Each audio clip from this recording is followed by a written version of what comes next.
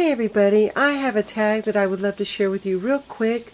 This will be going out in a gift bag for someone who's not feeling very well. So I wanted to film it because, yeah, it'll be leaving here soon.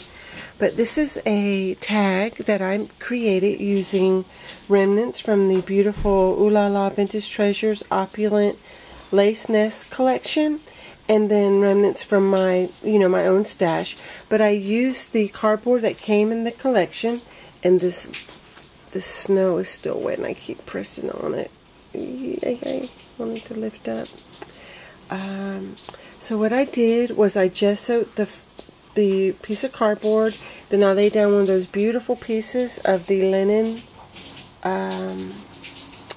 cutouts that came, or images that came in the collection, and I went over it with a piece of lace material from my stash, which I think gives it a really nice effect.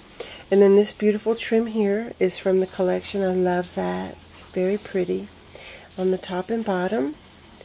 And then that pink material that I used for the cover of the Tilda mini, I cut out 2 leaves from the Prima leaves. And you can see this one cut out real nice for a thin wafer die.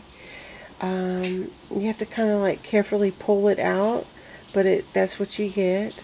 And then this one, I tried to like remove the little pieces in the center of the leaf, and you see it tries to tear apart. So on this one, I just left it as it is, and I think that looks nice. It's very pretty. And then this flower is from my stash, and I used the snowflake paste. I made this seam binding bow. This is a Tilda tag, and I stamped the thinking of you sentiment. And then this bird, I used the Prima crackle paste on that. So like I said, it's very simple, and then there's a spray right here. And yeah, just to put in the gift bag. Oh yeah, and a wedding flower from Hobby Lobby here. So I wanted to share that with you before it goes off. And I pray you're having a wonderful, beautiful day. Oops.